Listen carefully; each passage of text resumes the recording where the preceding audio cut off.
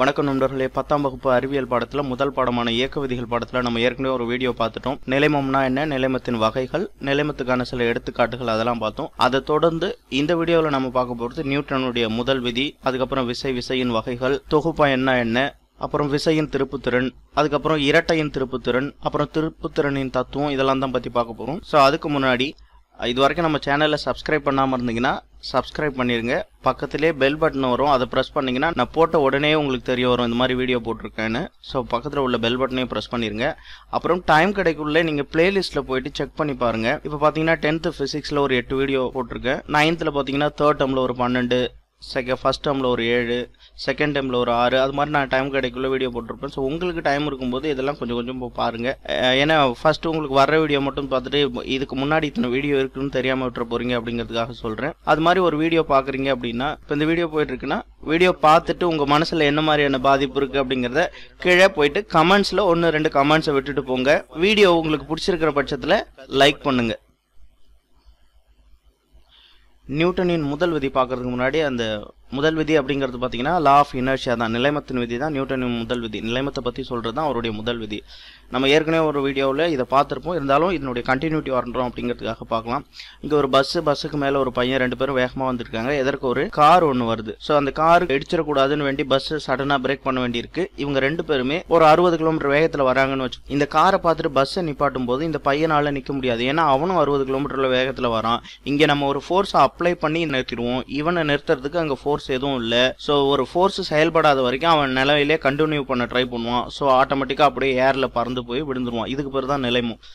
So வராங்க, break அடிக்கிறாங்க, force கொடுத்து ஒரு பிரேக் அடிச்சனால பஸ் நின்றுடுது. அதே வேகத்தில் வர்ற அவனை தடுக்கிறதுக்கு எதுவும் இல்லை அப்படிங்கிறதுனால ஏரில் பறந்து போய் விழுந்துடுறான். ஒருவேளை இந்த பஸ்ஸில் அவன் இருக்கக்கூடிய அந்த ஃப்ரிக்ஷன் இருக்கு இல்லையா, டச் பண்ணிட்டு இருக்க அந்த கான்டாக்ட் ஃபோர்ஸ், அது ஒரு வேளை ஸ்ட்ராங்காக இருந்து ஒரு நட்டு போல்ட்டு போட்டு அவன் ஒரு வேளை ஒரு ரிஜிடாக ஒரு இரும்பு மாதிரி இருந்து அவனை நட்டு போல்ட்டு போட்டு டைட் பண்ணி வச்சிருந்தோம்னா ஓரளவுக்கு பாசிபிள். ஒருவேளை இங்கே நம்ம கொடுக்குற சடன் ஃபோர்ஸ் வந்து அதை விட அதிகமாக இருந்ததுன்னா அதையும் பிச்சுக்கிட்டு அவன் வெளியில் வந்து விழுவான். நம்ம கார் ஆக்சிடென்ட்லாம் பார்த்துருப்போம், கண்ணாடியெல்லாம் உடச்சிட்டு வந்து வெளில விழுவாங்க. இது எல்லாத்துக்கும் காரணம் இனர்ஷியா தான். ஸோ நான் என்னுடைய இயக்க நிலையை மாற்றிக்க மாட்டேன்னு அடம் பிடிக்கிறதுக்கு பேர் இனர்ஷியா. அடுத்த கேஸில் பார்த்தோம்னா, இப்போ பஸ்ஸும் நின்றுட்டு இருக்கா, அவரும் நின்றுட்டு இருக்காரு. பஸ் என்ன பண்ணும், சடனாக கிளம்பிடும். அவருக்கு பஸ் போகிற வேகத்துக்கு அவரால் கிளம்ப முடியாது. அதுக்கு ஒரு விசை நம்ம கொடுக்கல. ஸோ கீழே விழுந்து அடிபட்டுரும். அப்போ ஓய்வில் இருந்தானா ஓய்வில் தான் இருப்பேன், இயங்க மாட்டேன். என்ன ஒரு விசை கொடுத்து இயங்க வைக்கிற வரைக்கும் நான் இயங்க மாட்டேன்னு சொல்கிற அந்த தன்மைக்கு பேரும் நிலைமம் தான். ஸோ இதை தான் நியூட்டன் ஃபர்ஸ்ட் லாவில் சொல்லியிருப்பார். பார்க்கலாம். நியூட்டனின் முதல் விதி, ஒவ்வொரு பொருளும் புறவிசை ஏதும் செயல்படாத வரையில், யாரும் டிஸ்டர்ப் பண்ணாத வரைக்கும், வேற ஒரு ஃபோர்ஸ் அது மேல ஆக்ட் பண்ணாத வரைக்கும், தமது ஓய்வு நிலையிலேயோ அல்லது சீராக இயங்கிக் கொண்டிருக்கும் நேர்கோட்டு நிலையிலேயோ தொடர்ந்து இருக்கும். அப்படி இருக்கிறதுக்கு பேரு நிலைமம். அப்படி இருக்கும்னு சொல்றது தான் நியூட்டனுடைய ஃபர்ஸ்ட் லா. ஓய்வில் இருந்தால் ஓய்வில் தான் இருக்கும், ஓடிக்கிட்டு இருந்ததுன்னா ஓடிக்கிட்டு தான் இருக்கும், நிற்கவே நிற்காது அப்படின்னு சொல்றது தான் நியூட்டனுடைய ஃபர்ஸ்ட் லா. ஸோ இதை வச்சு தான் நம்ம விசையே வரையறுக்கிறோம். எப்படின்னா, அந்த நிலைமத்தை டிஸ்டர்ப் பண்றதுக்கு நமக்கு ஃபோர்ஸ் தேவை. எப்பெல்லாம் நிலைமத்தை நம்ம டிஸ்டர்ப் பண்றோமோ அதெல்லாம் ஃபோர்ஸ் அப்படின்னு சொல்லுவோம். ஸோ இந்த நிலைமத்தை வச்சு விசை எப்படி வரையறுக்கிறோம் அப்படிங்கிறத பார்க்கலாம். அது மட்டுமின்றி பொருட்களின் நிலைமத்தையும் இது விளக்குகிறது. ஸோ நிலைமத்தை வச்சு விசை எப்படி வரையறுக்கிறோம் அப்படிங்கிறது பார்த்தோம்னா, இப்போ இங்கே ஒரு பால் இருக்கு, ரெஸ்ட்ல இருக்கு. எது வரைக்கும் ரெஸ்ட்ல இருக்கும், இருந்துகிட்டே தான் இருக்கும். ஒரு புற விசை ஒன்று செயல்படாது. இப்போ விசை தேவைப்படுது, இது நிலைமத்தில் இருக்கு. இதனுடைய நிலைமத்தை நான் மாற்றணும். இதனுடைய நிலையை மாற்றி வேற ஒரு பொசிஷனுக்கு போகணும்னா அங்கே விசை கொடுக்கணும். அப்போ ஒரு பொருளுடைய நிலைமத்தை மாற்றுறதுக்கு எனக்கு விசை தேவை. ஸோ நான் ஒரு ஃபோர்ஸ் கொடுக்குறேன், பந்து ஓடிட்டு இருக்கு. இது ரெஸ்ட்ல இருக்கிற பொருளை இயங்க வைக்கிறதுக்கு அல்லது இயங்க வைக்க முயற்சி பண்றதுக்கு. ஒருவேளை நான் கொடுக்குற இந்த ஃபோர்ஸ் வந்து இந்த பந்தை தள்ளுறதுக்கு போதுமானதா இல்லைன்னா பந்து நகராது. ஆனா நான் விசை கொடுத்துருக்கேன், முயற்சி பண்ணியிருக்கேன். அப்போ விசை வந்து ரெஸ்ட்ல இருக்கிற பொருளை ஒன்றை இயங்க செய்யலாம் அல்லது இயங்க செய்ய முயற்சி பண்ணலாம். இது விசை. அடுத்ததான் நம்ம பார்க்கறது, ஓடி வந்துட்டு இருக்கிற பந்தை நிறுத்துறது. இதுவும் விசை தான். அப்ப இயக்கத்துல இருக்கிற பொருளை நிறுத்துறது அல்லது நிறுத்த முயற்சி பண்றது. ஒருவேளை நான் கம்மியான ஃபோர்ஸ் கொடுத்தேன்னா என்னால அந்த பந்தை நிறுத்த முடியாது, என் கையை தட்டிட்டு ஓடிடும். அப்போ இயக்கத்துல இருக்கிற பொருளை நிறுத்துறது அல்லது நிறுத்த முயற்சி பண்றதும் விசை தான். அடுத்து ஒரு பால் வருது, இதனுடைய டைரக்ஷனை மாற்றணும்னாலும் எனக்கு ஃபோர்ஸ் தேவைப்படுது. அதை அடிச்சு வேற திசையில திருப்பி விடுறதுக்கு எனக்கு ஃபோர்ஸ் தேவைப்படுது. அப்ப அதனுடைய டைரக்ஷனை மாத்துறது இல்ல மாற்ற முயற்சி பண்றது அதுவும் விசை தான். ஸோ இந்த 3 கேஸில் எதெல்லாம் நம்ம நிலைமத்துக்கான வரையறையாக சொல்கிறோமோ அதுதான் வந்து ரிவர்ஸில் சொல்லும்போது விசைக்கான வரையறை. விசைக்கு ஒரு எண் மதிப்பு உண்டு, அதுக்கு வேல்யூ இருக்குது அப்படிங்கிறத சொல்கிறதுக்கு. இப்போ இந்த பால் பார்த்தீங்கன்னா, இப்போ அதிகமான ஃபோர்ஸ் கொடுக்குறேன், ரொம்ப தூரத்துக்கு போகுது. இப்போ ஃபோர்ஸுங்கிறது வேல்யூ போகிறது, அதுக்கு ஒரு மதிப்பு எண் மதிப்பு உண்டு. 5 நியூட்டன் 10 நியூட்டன்னு எண் மதிப்பு உண்டு. இதுல பார்த்தோம்னா நம்ம சொன்னது எல்லாமே வார்த்தைகள்ல பார்த்துலாம். விசை என்பது இழுத்தல் அல்லது தள்ளுதல் என்ற புறச்செயல் வடிவம் ஆகும். இதை கீழ்கண்டவாறு விளக்கலாம் சொல்லிட்டு நம்ம சொன்னதே தான் சொல்லியிருப்பாங்க. ஓய்வில் உள்ள பொருளை இயக்குவதற்கு அல்ல இயக்க முயற்சிப்பதற்கான செயல் விசை. இயங்கிக் கொண்டிருக்கும் பொருளை நிறுத்த அல்லது நிறுத்த முயற்சிப்பதற்கான செயல் விசை. இயங்கிக் கொண்டிருக்கும் பொருளின் திசையை மாற்ற அல்லது மாற்ற முயற்சிக்கின்ற செயல் விசையாகும். இதை எதையுமே செய்ய மாட்டேன்னு சொன்னா அது பேரு நிலைமம். இதை செய்ய ட்ரை பண்ணும் இல்ல இதை செய்யணும்னா ஃபோர்ஸ் தேவை, அவ்வளவுதான் டெஃபினேஷன். ஸோ நிலைமத்துக்கும் இதுதான் வார்த்தைகளா வரும், விசைக்கும் இதுதான் வார்த்தைகளா இருக்கும். விசைக்கு எண் மதிப்பு உண்டு. 5 நியூட்டனா 10 நியூட்டனா உண்டு. அது ஒரு வெக்டார், எந்த டைரக்ஷன்ல போகுது, நம்ம என்ன டைரக்ஷன்ல ஃபோர்ஸ் கொடுக்குறோம் அப்படிங்கிறதுனால. அடுத்தது விசையின் வகைகள் அப்படின்னு சொல்லியிருப்பாங்க. இப்போ நம்ம இங்க பாக்குற எல்லாமே இந்த ப்ளூ கலர் இந்த ரெட் கலர் உள்ளது விசைக்கான கோடா வச்சிருப்பேன். ஒரு ஃபோர்ஸ் கொடுக்கறதுக்கான கோடா வச்சிருக்கோம். ரெண்டும் சமம் தான். இது ஒருத்தர் கொடுக்குற ஃபோர்ஸ், இது இன்னொருத்தர் கொடுக்குற ஃபோர்ஸ். இந்த மாதிரி 4 செட்டு வச்சிருப்போம் அடுத்தடுத்த இல்லஸ்ட்ரேஷனுக்கு பார்க்கறதுக்காக. இப்போ இது எல்லாமே இணையான விசை தான், பக்கத்துல பக்கத்துல இருக்கு. ஒருவேளை இந்த மாதிரி ஒன்னு இன்டர்செக்ட் பண்ணிக்கிற மாதிரி ஏதோ ஒரு புள்ளியில சந்திக்கிற மாதிரி இருந்தா அதை இணை விசைன்னு சொல்ல மாட்டோம். இதுக்கு இடையில ஆங்கிள் பாத்தீங்கன்னா ஒரு 30 ஏதோ இருக்கு. இங்க பாத்தீங்கன்னா ஆங்கிள் 0. ஸோ ரயில்வே ட்ராக் மாதிரி இது தொடர்ந்து போயிட்டு இருக்குமே தவிர ஒன்னு சந்திக்காது. இந்த மாதிரி உள்ள விசை இணை விசை. அந்த வகையில இது 4மே இணை விசை தான். இதுல வகைப்படுத்தி வச்சிருப்பாங்க. இணை விசையில ஒத்த இணை விசை, எதிர் இணை விசை சொல்லியிருப்பாங்க. அப்ப நம்ம பார்க்கலாம் ஒத்த இணை விசை அப்படின்னும் போது என்ன, எதிர் இணை விசை என்னும் போது. இப்ப இது பாத்தீங்கன்னா ஒத்த இணை விசைன்னும் போது ஒரே டைரக்ஷன்ல. இப்ப இது எல்லாமே ஒத்த இணை விசை தான், சமமான ஒத்த இணை விசை. இந்த வேல்யூ 5 நியூட்டன்னா இதனுடைய வேல்யூ 5 நியூட்டன் தான். நம்ம இந்த சைஸ் வச்சு சொல்ல வரும். ஒருவேளை இப்ப இது பாத்தீங்கன்னா சமமற்ற இணை விசை, இதுவும் இணை விசை தான், ஒரே டைரக்ஷன்ல தான் ஆக்ட் ஆகும். இதுங்க ரெண்டுக்கும் ஆங்கிள் கிடையாது, ரெண்டுமே 0 ஆங்கிள் தான். ஆனா ஒன்னு பெருசா இருக்கு, ஒன்னு சின்னதா இருக்கு. அந்த வகையில பார்க்கும்போது இது சமமற்ற இணை விசை, இது சமமான இணை விசை. இந்த இணை விசையை நம்ம என்ன பண்ணிக்கலாம், பக்கத்துல கொண்டு வந்துடலாம். இப்பவுமே அது இணை விசை தான். இதை அப்படியே திருப்பி ஒரு 180 டிகிரி திருப்பி ஆப்போசிட்ல ஆக்ட் ஆகிற மாதிரி பண்ணிட்டோம்னா இப்ப இதுக்கு பேரு இணை விசை தான். ஆனா ஒத்த கிடையாது, எதிர் இணை விசைகள். இப்ப இதை நம்ம ஒத்த இணை விசை, இது சமமான ஒத்த இணை விசை, இது சமமற்ற ஒத்த இணை விசை, இது சமமான எதிர் இணை விசை. இப்ப 5 நியூட்டன்னா ஆப்போசிட்ல 5 நியூட்டன் ஆக்ட் ஆகும். அப்ப கேன்சல் ஆயிட்டு 0. இந்த பொருள் மேல எந்த விசையுமே செயல்படாது. நடுவுல ஒரு பொருள் இருக்கிற பட்சத்துல அந்த பொருள் மீது எந்த விசையும் செயல்படாது, அந்த பொருள் நகரவும் நகராது. இந்த பொருள் மேல இப்ப இங்க ஒரு பொருள் இருக்கிற பட்சத்துல இந்த பொருள் மேல 10 நியூட்டன் ஃபோர்ஸ் ஆக்ட் ஆகும். இது 5 நியூட்டன், இது 5 நியூட்டன் வச்சுக்கிற பட்சத்துல ஃபோர்ஸ் டபுள் ஆகி ஆக்ட் ஆகும். இங்க இதனுடைய வேல்யூ பொறுத்து ட்ரிபிளாவோ 4 மடங்காவோ 5 மடங்காவோ ஆக்ட் ஆகும். இங்க கேன்சல் ஆயிடும். இது எதிர் விசை, இணை விசை தான், ஆனா எதிர் விசை. அடுத்த கேஸ் பார்க்கலாம். ஸோ இதுவும் எதிர் இணை விசை தான், ஆனா சமமற்ற எதிர் இணை விசை. இந்த பொருள் பாத்தீங்கன்னா நகரும், எந்த டைரக்ஷன்ல, இந்த டைரக்ஷன்ல நகரும். இது வேல்யூ சின்னதா இருக்கிறதுனால இது கேன்சல் ஆயிடும். இவர் அடிச்சு தும்சம் பண்ணிட்டு இவர் கொஞ்சம் பவர்ஃபுல்லா இருக்கிறதுனால அந்த பொருளை நகர்த்த ஆரம்பிச்சிருவாரு. அப்போ இதுவும் எதிர் விசை தான், சமமற்ற எதிர் விசை. அடுத்த கேஸ் பார்க்கலாம். இப்ப இதுக்கு என்ன சொல்லுவோம் அப்படின்னு பாத்தீங்கன்னா, இதை நம்ம எதிர் விசைன்னு சொல்ல மாட்டோம். இல்லையே, எதிர் ஆப்போசிட்ல தானே இருக்கு, இணையா தானே இருக்கு, ரெண்டுக்கும் இடையில ஆங்கிள் கிடையாது. அப்போ இது இணையான எதிர் விசையானா அந்த வார்த்தையை நமக்கு இதுக்கு பயன்படுத்த மாட்டோம். இந்த லைன் ஆஃப் ஆக்ஷன், ரெண்டும் சந்திக்கிற புள்ளி செயல்படுகின்றது ஒரே கோட்ல இருந்தாதான் அதுக்கு பேரு எதிர் விசை, இணையான எதிர் விசை.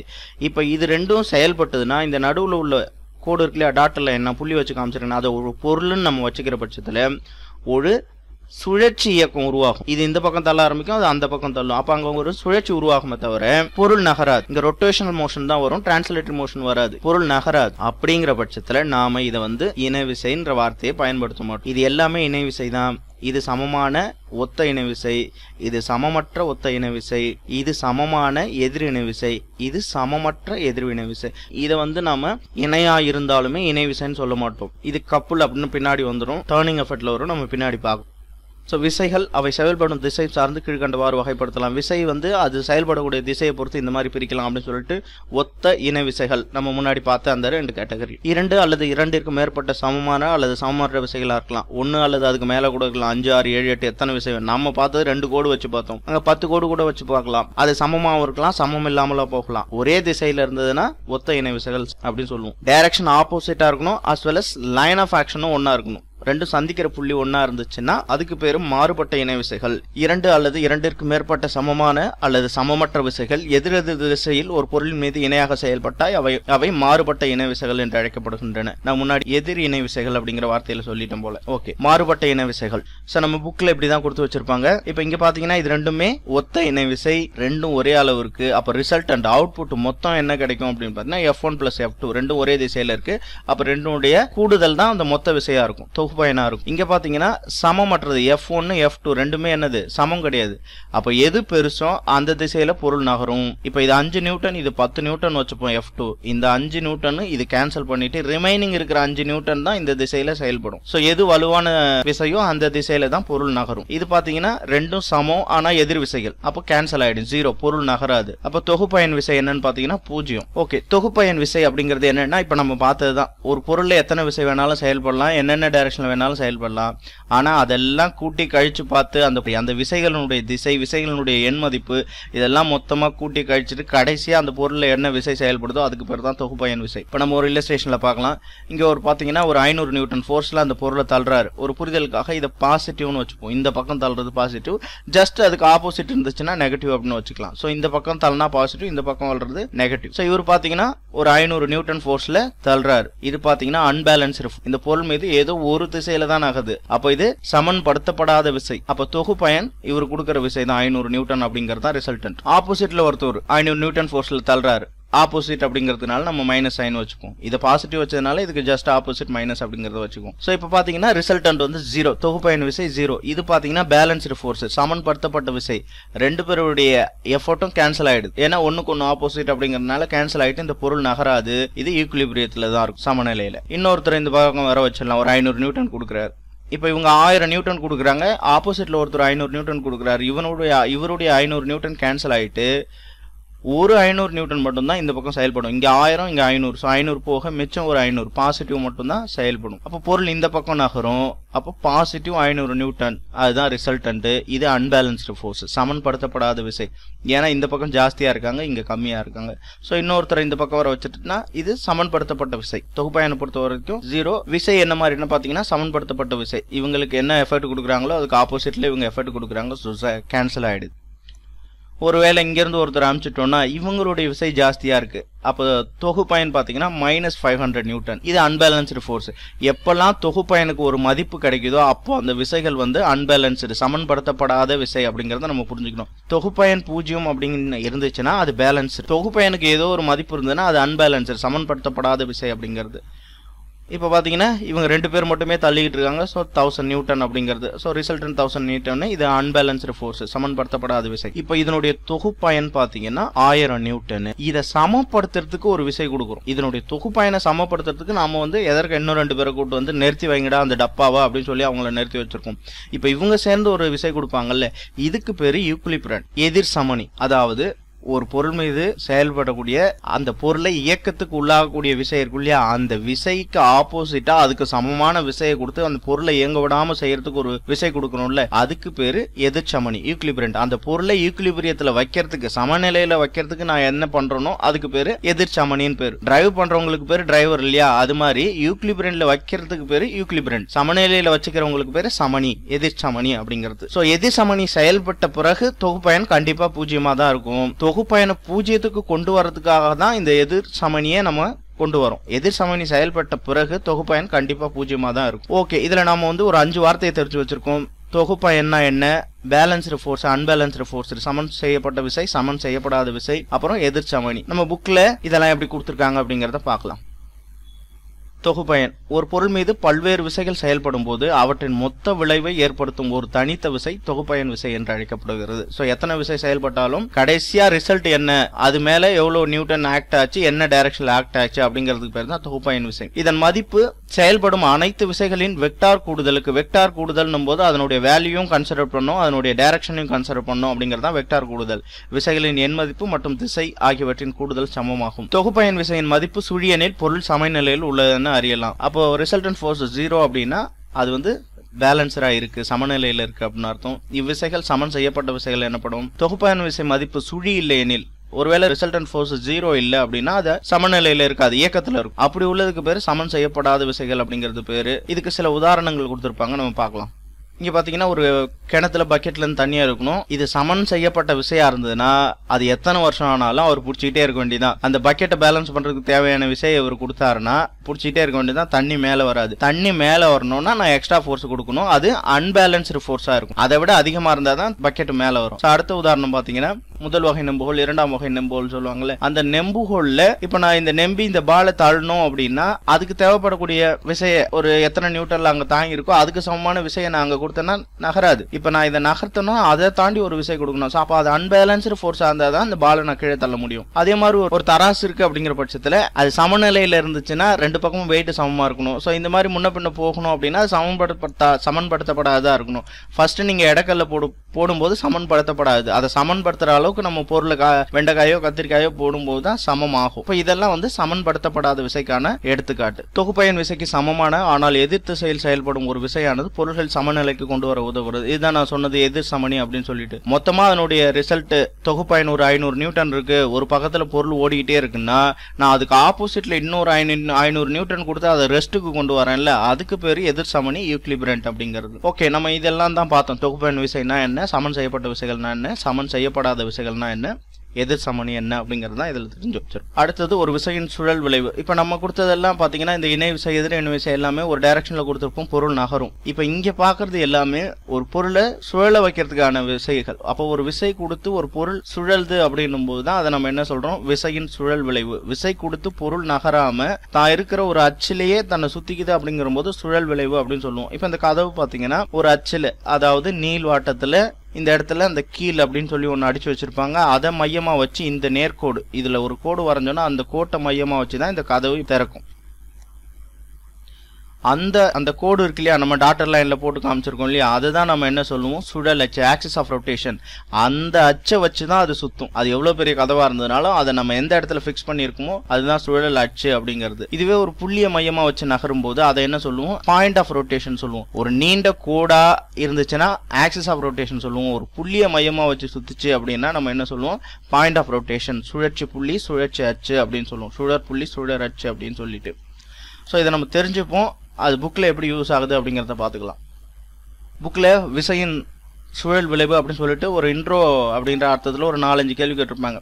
கதவுகளின் கைப்பிடி எந்த இடத்தில் பொருந்தி உள்ளது, மற்ற இடத்தில் வைக்காமல் ஏன் எப்போதும் கதவின் விளிம்பு அருகில் அவை பொருத்தப்பட்டுள்ளது, அந்த எட்ஜ் இழுத்து சாத்துவோம்ல அந்த பக்கத்துல ஏன் எப்பவுமே வச்சிருக்காங்க, கதவினை விளிம்புகளில் பிடித்து இழுப்பது அல்லது தள்ளுவது எளிதானதா, ஸோ அந்த எட்ஜில் வச்சு தள்ளுறது ஈஸியா இல்லை அந்த கீழ் ஃபிக்ஸட் பாயிண்ட் இருக்கு இல்லையா அந்த பக்கத்தில் வச்சு தள்ளுறது ஈஸியா அப்படின்னு கேட்டுட்டு அவங்களே ஒரு ஆன்சரும் சொல்லியிருப்பாங்க. கதவினை திறக்க அல்லது மூட விசையின் விளிம்புகளில் செலுத்துவது எளிதானோ, ஸோ அந்த கைப்பிடி எங்க வச்சிருக்காங்களோ அந்த பக்கத்தில் வச்சு தள்ளும்போது ஈஸியா இருக்கும். ஏன் அந்த கைப்பிடி அவ்வளவு தூரத்தில் கொண்டு போய் வச்சிருக்காங்க, பக்கத்திலே வைக்கலாமா அப்படிங்கிறது தான் கேள்வி. இதுக்கான ஆன்சர் என்னங்கிறத நம்ம பின்னாடி பார்த்துக்கலாம். அப்புறம் இந்த சுழல் அச்சுனா என்ன, சுழற்சி புள்ளினா அப்படி என்ன அப்படிங்கறத சொல்லியிருப்பாங்க. சுழற்சி புள்ளிக்கு அவங்க அந்த அமைப்பை சொல்லியிருப்பாங்க. தண்டு ஒன்றின் ஒரு முனையை தரையிலோ அல்லது சுவரிலோ நிலையாக பொருத்தி மறுமுனையில் தண்டின் தொடுக்கோட்டின் வழியே விசை செலுத்தப்பட்டால் தண்டானது நிலைப்புள்ளிய மையமாக வைத்து சுழலும் அப்படின்னு சொல்லிட்டு நம்ம இதுக்கு முன்னாடி காமிச்சோம் இல்லையா ஒரு பொருள் சுத்துற மாதிரி, அதுக்கான அந்த அமைப்பை தான் அவங்க சொல்லியிருப்பாங்க. ஸோ அதுக்கு பேர் தான் சுழற்சி புள்ளி. எந்த புள்ளியை மையமா வச்சு அந்த பொருள் சுத்துதோ அதுக்கு பேர் தான் சுழற்சி புள்ளி. விசையின் திருப்பு திறன் அப்படின்னு பார்க்கும்போது புள்ளிய மையமா வச்சு இந்த பொருளை நான் சுத்தணும் அப்படின்னா எனக்கு ஒரு விசை தேவைப்படுது. அந்த விசை என்ன அப்படின்னு சொல்லும் போது தேவைப்படக்கூடிய விசை வந்து மாறாத இருக்கும்போது அதுதான் அப்படின்னு சொல்லிடலாம். இங்க விசை வந்து இந்த தூரத்தை பொறுத்து மாறும். இந்த 2 மீட்டர் தூரத்தில் கொடுக்கறனா அதுக்கு ஒரு விசை தேவை, இந்த எட்ஜில் 10 மீட்டர் இருக்கும்போது ஒரு விசை தேவை. ஸோ இந்த தூரம் விசை ரெண்டையும் பொறுத்து அது மாறு போகிறதுனால அதுக்கு வேற ஒரு வார்த்தை தேவைப்படுது. அதுதான் மொமெண்ட், திருப்பு திறன் அப்படிங்கிறது. இதை திருப்பறதுக்கு தேவைப்படக்கூடிய திறன் அது எதை பொறுத்துனா கொடுக்குற விசை அதே மாதிரி இந்த தூரம் இது ரெண்டையும் பொறுத்தது தான். ஸோ இப்போ இதை திருப்பறதுக்கு எனக்கு ஒரு 50 நியூட்டன் மீட்டர் மொமெண்ட் தேவை அப்படின்னு வச்சுப்போம். நான் இந்த 2 மீட்டர்ல கொடுக்கணும்னா எனக்கு 25 நியூட்டன் தேவை. இது ரெண்டையும் பொறுத்து இந்த 2 × இந்த 25 ரெண்டும் சேர்ந்தாதான் எனக்கு 50 நியூட்டன் மீட்டர். அந்த 50 நியூட்டன் மீட்டர் வேணும்னா நான் 2 மீட்டர்ல கொடுத்தேன்னா கண்டிப்பா 25 நியூட்டன் ஃபோர்ஸ் கொடுக்கணும். அதுவே இந்த இடத்துல இந்த 10 மீட்டர் இருக்கிற அந்த இடத்துல கொடுத்தேன்னா 5 நியூட்டன் போதும். So 10 × 5 50 Newton metre. அப்போ மொமெண்ட்டுங்கிறது ஒரு பொருளை திருப்பறதுக்கு தேவையான திறன் என்ன அப்படின்னு சொல்றது. அந்த திறன் எதை பொறுத்ததுன்னா விசையும் பொறுத்தது, அந்த தூரத்தையும் பொறுத்தது. இந்த திருப்பு திறனின் திசை எப்படி இருக்கும் அப்படிங்கறது பார்த்தோம்னா இப்ப பாத்தீங்கன்னா ஃபோர்ஸ் இந்த டைரக்ஷன்ல டேஞ்சென்டியலா ஆக்ட் ஆகுது. இந்த பொருளுடைய ஆக்சிஸ் இப்படி இருக்கு, இதுக்கு பர்பெண்டிகுலரா இருக்கு. இது பொருள் இருக்கக்கூடிய அந்த திசை, இது விசை செயல்படக்கூடிய திசை. இந்த மொமெண்ட் டார்க் எப்படி செயல்படும், திருப்புத்திறன் எப்படி செயல்படும்னா இது ரெண்டுக்கும் பர்பெண்டிகுலரா.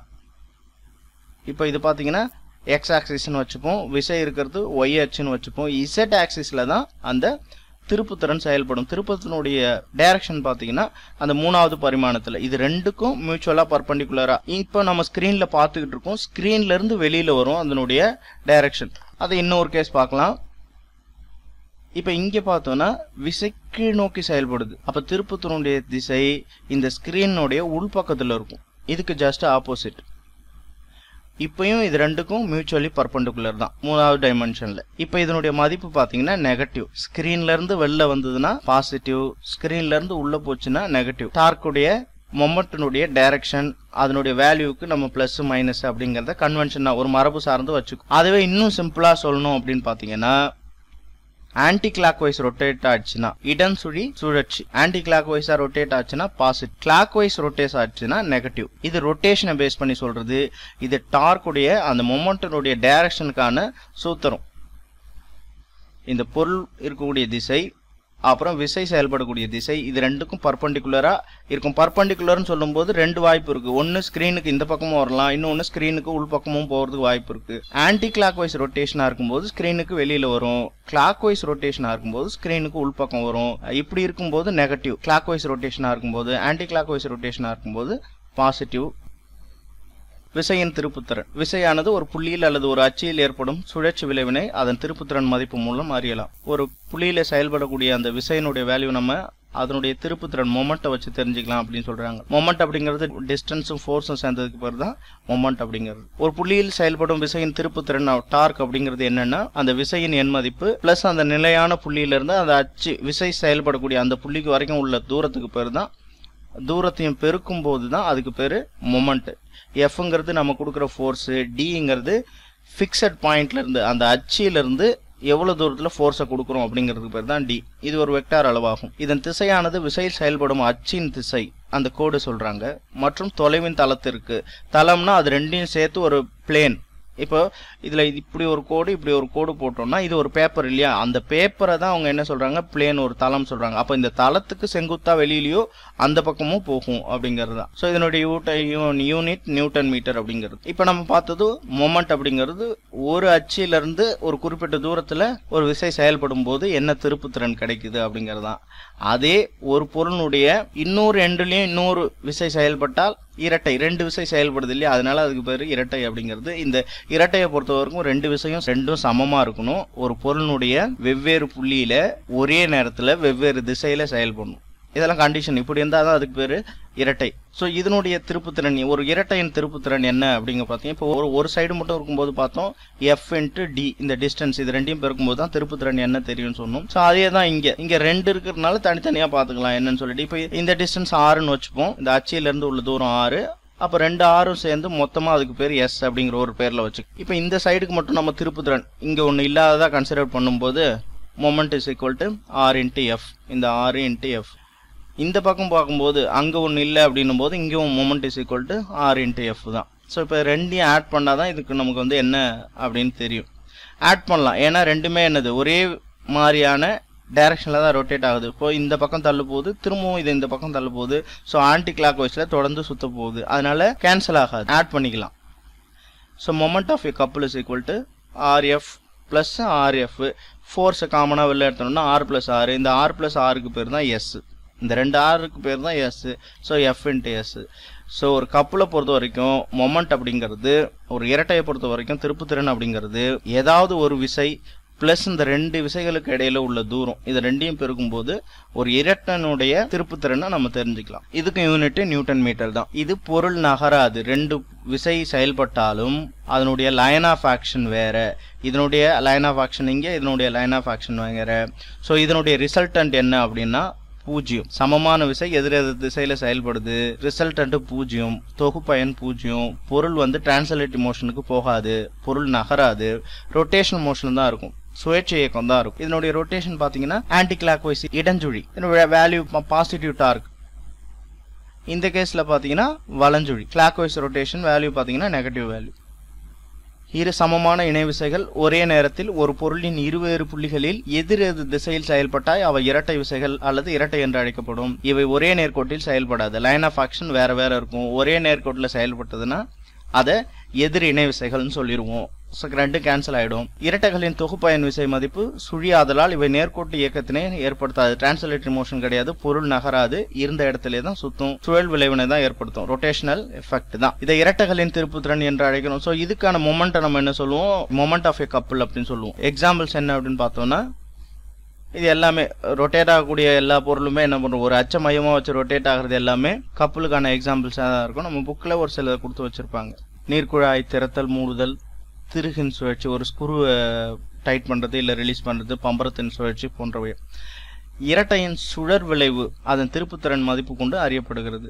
அங்கே ஃபோர்ஸை வந்து மொமெண்ட்லேருந்து கண்டுபிடிச்சிக்கலாம் அப்படின்னு சொல்லியிருப்போம். இங்கே வந்து ஒரு டேர்னிங் எஃபெக்ட், ரொட்டேஷனல் எஃபெக்டை வந்து நம்ம அதனுடைய மொமெண்ட்லேருந்து தெரிஞ்சுக்கலாம். இம்மதிப்பு ஏதேனும் ஒரு விசையின் எண் மதிப்பு அல்லது இணை விசைகளுக்கு இடையே உள்ள செங்குத்து தொலைவு இவைகளின் பெருக்கல் பலனுக்கு சமம். அதாவது F×S அப்படிங்கிறது தான். ஏதாவது ஒரு ஃபோர்ஸ் அப்புறம் அதுங்களுக்கு இடையில உள்ள அந்த டிஸ்டன்ஸ், இது ரெண்டையும் மல்டிபிள் பண்ணும்போது மொமெண்ட் ஆஃப் எ கப்பல் கிடைச்சிடும். ஸோ அதுதான் இவங்க ஃபார்முலாவாக கொடுத்துருப்பாங்க. இரட்டையின் திருப்புத்திறன் = விசையின் மதிப்பு இன்ட்டு இணை விசைகளுக்கு இடையே உள்ள செங்குத்து தொலைவு M = F×S. இதனுடைய SI யூனிட் பார்த்தீங்கன்னா நியூட்டன் மீட்டர் தான். CGSல பார்க்கும்போது 9 சென்டிமீட்டர். விசையின் திருப்புத்திறன் ஒரு வெக்டார் அளவாகும். திருப்புத்திறனின் திசை பொருட்களின் சுழற்சி வலஞ்சுழியாக இருப்பின் எதிர்குறியாகும். வலஞ்சுழி அப்படின்னும் போது கிளாக் வைஸா இருந்துச்சுன்னா, கடிகார முள் சுத்துற அதே திசையில இருந்துச்சுன்னா நெகட்டிவ் ஆகும். கடிகார முள்ளுக்கு எதிர் திசையில சுத்துச்சுன்னா, அதாவது இடஞ்சுழி இடது கை பக்கமா சுத்துச்சு அப்படின்னா நேர்குறியாகவும் இருக்கும்.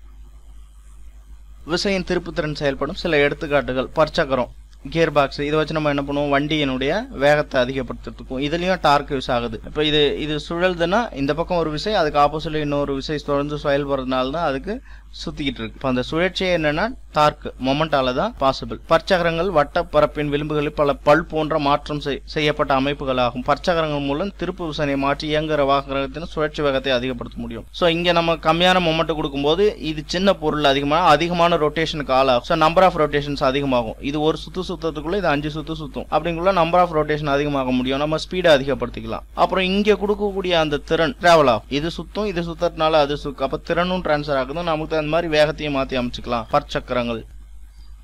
அடுத்ததா இந்த சீசா பிளே. நீங்கள் ஏற்ற பலகை விளையாட்டினை விளையாடி இருப்பீர்கள். அதில் அமர்ந்து எடை அதிகமாக ஒருவர் மற்றொரு எதில் தூக்குகிறார். என்ன காரணம், இந்த பக்கம் அதிகமா இருக்கிறவர் இன்னொருத்தர் கம்மியா இருக்காருன்னா, கம்மியா இருக்கிறவரு தள்ளி உட்கார்ந்துக்கிட்டாருன்னா இந்த டிஸ்டன்ஸ் அதிகமாயிடும். ஸோ இவரை பேலன்ஸ் பண்றதுக்கு என்ன மொமெண்ட் தேவையோ அதை இவர் கிரியேட் பண்ணிக்கலாம். ஃபோர்ஸ் கம்மியா இருக்கும், ஆனா டிஸ்டன்ஸ் அதிகமா இருக்கிறதுனால இவரை பேலன்ஸ் பண்றதுக்கு என்ன மொமெண்ட் தேவையோ அந்த மொமெண்ட்டை இவர் கிரியேட் பண்ணிக்கலாம். ஸோ எடை அதிகமானவர் பலகையின் ஆதார புள்ளியினை நோக்கி நகரும் போது விசை செயல்படும் தூரம் குறைந்து திருப்பு விசையினுடைய செயல்பாடு குறைகிறது. அவ்வளவு அந்த வெயிட்டா இருக்கிறவங்க பக்கத்துல உட்காருவாங்க, வெயிட் கம்மியா இருக்கிறவங்க தள்ளி உட்காந்துக்குவாங்க.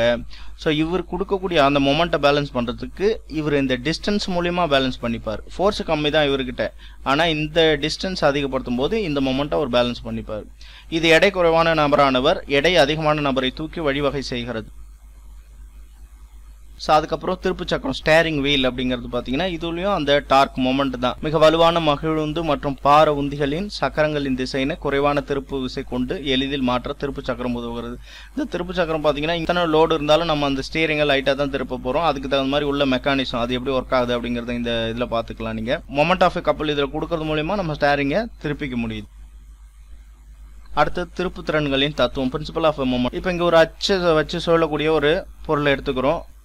இதுல 2 இணை விசைகள் செயல்படுது. ஸோ இங்க ஒரு அச்சு, இது அப்படியே நகர்ந்த டிரான்ஸ்லேட்டரி மோஷன் கிடையாது, அப்படியே நான் தள்ளுறேன் ஓடிடும்னு சொல்ல முடியாது. இங்க ஒரு அச்சு வச்சு ஃபிக்ஸ் பண்ணியிருக்கேன். நான் ரெண்டும் ஒரே அளவு உள்ள இணை விசை கொடுக்குறேன். இது பாத்தீங்கன்னா இது ரெண்டும் இணை விசை, ஆனா இந்த 2 இணை விசைக்கு அது எதிர் இணை விசை. இப்போ இது ரெண்டையும் சொல்லும்போது இணை விசைன்ற வார்த்தையில சொல்லிடலாம். இது ரெண்டையும் தனியா சொல்லும்போது அது 2 இணை விசையை சொல்லிடலாம். மொத்தமா பார்க்கும்போது இது ரெண்டுக்கும் அது ரெண்டும் எதிர் இணை விசை. ஸோ திருப்பு திறனை பொறுத்த வரைக்கும் இணை விசைகளா இருக்கலாம் அல்லது எதிர் இணை விசைகளா இருக்கலாம், 1 இருக்கலாம், 2 இருக்கலாம், எண்ணற்ற விசைகளாக கூட இருக்கலாம். இந்த பொருள் சமநிலையில இருக்கணும்னா இந்த பக்கம் இருக்கக்கூடிய திருப்புத்திறனுடைய கூடுதலும் இந்த பக்கம் இருக்கக்கூடிய திருப்புத்திறன் கூடுதலும் சமமா இருக்கும். அப்படி இருந்தாதான் இந்த பொருள் சமநிலையில இருக்கும். அவ்வளவுதான். இப்ப நான் இங்க காமிச்சது எல்லாமே இது இணை விசை, இவை எதிர் இணை விசைகள். இணை விசையா கூட இருக்கலாம், எதிர்வினை விசையா கூட இருக்கலாம், எதுவா வேணாலும் இருக்கலாம்.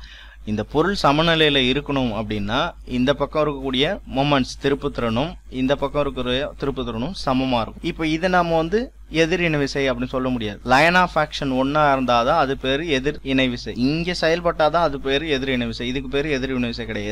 எதற்கு இருந்தாலும் லைன் ஆஃப் ஆக்ஷன் ஒன்னா இருந்தாதான் அது பேரு எதிர் இணை விசை. இப்போ இங்க பாத்தீங்கன்னா இந்த டிஸ்டன்ஸ் ஒரு 10 மீட்டர் இருக்கிறதா வச்சு, இங்க பாத்தீங்கன்னா 5 நியூட்டன் இப்போ இந்த பொருள் சமநிலையில் இருக்கும். நான் இங்கே 5 நியூட்டன் ஃபோர்ஸ் கொடுக்குறேன், இங்கே 10 நியூட்டன் ஃபோர்ஸ் கொடுக்குறானே, இந்த பொருள் இந்த பக்கம் நகர்ந்துருமானா நகராது, சமநிலையில் தான் இருக்கும். காரணம் என்னென்னா ஃபோர்ஸை தான் இங்கே அதிகமாக தவிர மொமெண்டம்னு பார்க்கும்போது ரெண்டு பக்கமும் உள்ள இருக்கிற மொமெண்ட் கம்மி தான். இங்கே மொமெண்ட் அப்படிங்கிறது இந்த 5 மீட்டர் இன்ட்டு இந்த 10 50 நியூட்டன் மீட்டர் தான் இந்த பக்கம் மொமெண்ட்டு.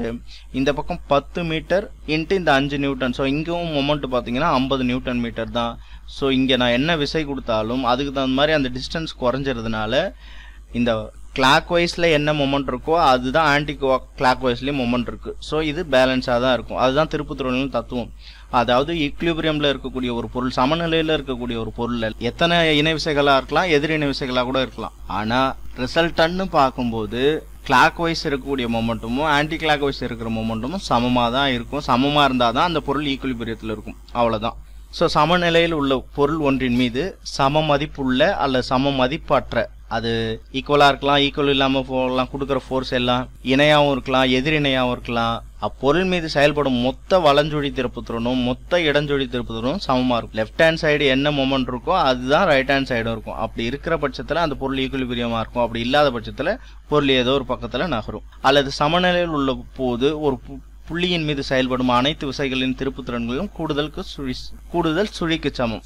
ஸோ மொத்த டோட்டல் ரிசல்டன்ட் அப்படின்னு பார்க்கும்போது 0வாக தான் இருக்கும். ஸோ மேற்கண்ட படம் 1.5 சமநிலையில் உள்ள பொருள் ஒன்றில் ஆதார மையம் P பிவோட் பாயிண்ட் Pயில் இருந்து D1 தொலைவில் இயக்கும் விசையான F1 இடப்பக்க சுழற்சியினும் ஆதார மையம் Pயில் இருந்து D2 தொலைவில் இயங்கும் விசையான F2 வலப்பக்க சுழற்சியினையும் ஏற்படுத்துகிறது. ஸோ இது ரெண்டும் சமம்.